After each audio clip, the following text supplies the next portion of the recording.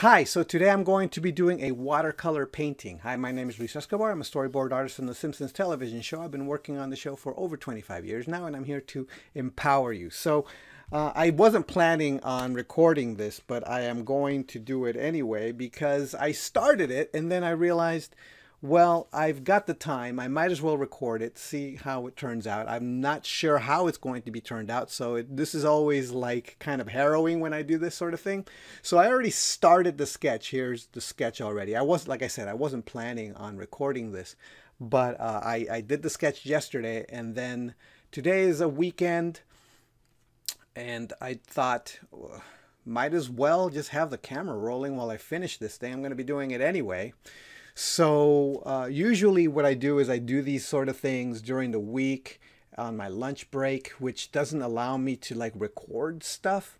But like I said, it's the weekend, so I thought I'd give it a shot. I'm going to approach this postcard in a slightly different way than I did in the last recording.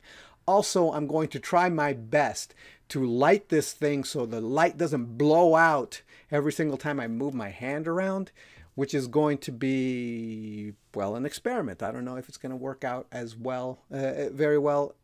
So just bear with me. I'm still trying to work out all this stuff about the lighting and the way that the camera picks up what I'm doing. So, all right, so let's get started.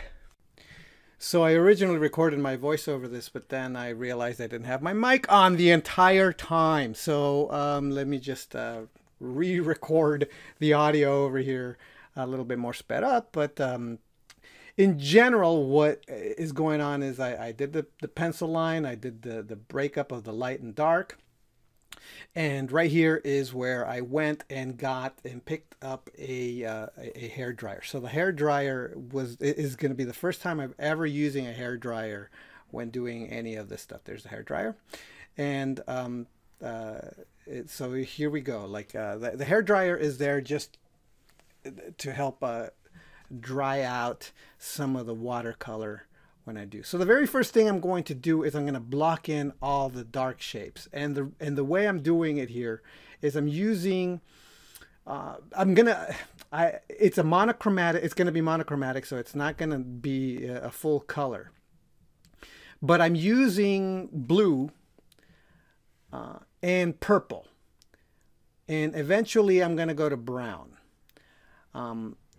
But the idea here is that even though it's going to be monochromatic, I want the two-toned kind of light and dark areas to still have some color variations in it, because I think it's pretty. It looks pretty. So I'm adding some purple here. And the other thing that I'm doing that I didn't do the last time. The last time I took a crow quill and I did all the line work, all the areas where I thought hard edges would go, and I put those in first. What happens when you don't do that is that you lose the line work. And one of the reasons I did this is because I wanted to see where it actually needed it once I was done. So right now I'm adding some mid-tone on the left-hand side in the light, but in general I'm still placing I already put in the major blacks and whites. So by the way, this is a little bit distorted. Like the postcard's a little bit distorted. I don't know why it looks so distorted, or maybe, well, now that I'm looking at the finished thing, it is a little bit wonky. The bottom jaw of the gal is really quite wide. Maybe I'll fix it now off screen. But in any case, now that I've already had, you saw right a little earlier that that's when I actually took out the hair dryer and I dried out all the paint. Now I'm adding the brown on top of the dried out paint, and the reason why I did that was because I didn't want the brown, which is darker than the original values that I put in, to mix. So I didn't want that to happen. I didn't want it to get watered down. I wanted it to be as thick and as dark as the brown could be. And eventually it turned out that the brown wasn't dark enough for me. I think I ended up wanting it to be a little bit darker. So I also noticed that the areas of the light needed to pop out more. So I added a value on the left here just to kind of pop it out. And see, here I am drawing it all out again with the hair dryer. And the reason why I'm drawing everything out is because I'm going to put in the line work. And the line work, I decided that at first I was going to put black ink line work in certain areas, like the eyes, the mouth there, where that mouth area has occlusion. So little places where occlusion is happening is where I'm going to put in the black. And then after I did that, I went in and I got brown ink, and I'm putting it on the ear and in different parts of the skin where it doesn't need to be completely black. I put it here on the hair, on the chin, and under the eyes. So it's a little bit of both.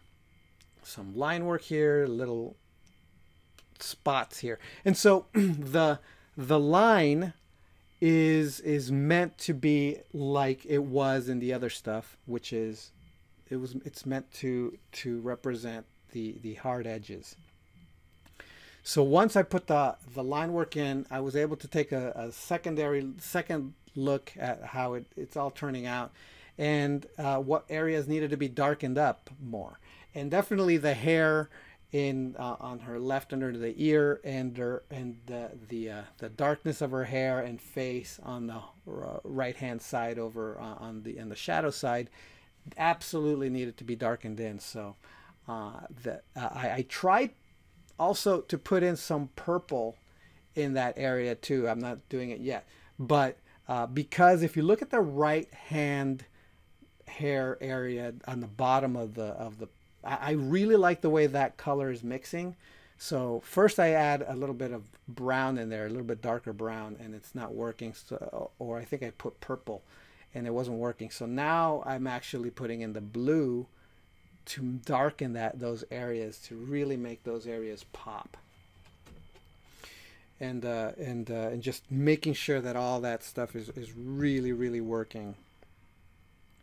And I think that's it. So I thought I'd take the time to let you know that I've recently launched a new video course for anybody who is interested in wanting to learn to draw, but can't draw anything. Like you just, basically you can't draw yourself out of a paper bag. You can't draw a stick figure or anything. This is for you so that you can begin this art journey where you're starting to learn to draw. It's a skill that is absolutely 100% learnable. It's just that there's this myth where talent is everything, that you need to be able to be talented at from the get-go. It's a myth. So in the course I teach you what you need in order to start working. The course, if you're really interested and if you really want to start learning to draw, is in the description of this video, and take a look at the course. It's very short, but it's all pre-recorded. You get exercises, you get the information, and I've gotten a lot of really, really good feedback on the information. People really like it. So all right, if you're interested, go ahead and click the link below. Thanks for watching, and I will talk to you next time. All right, bye.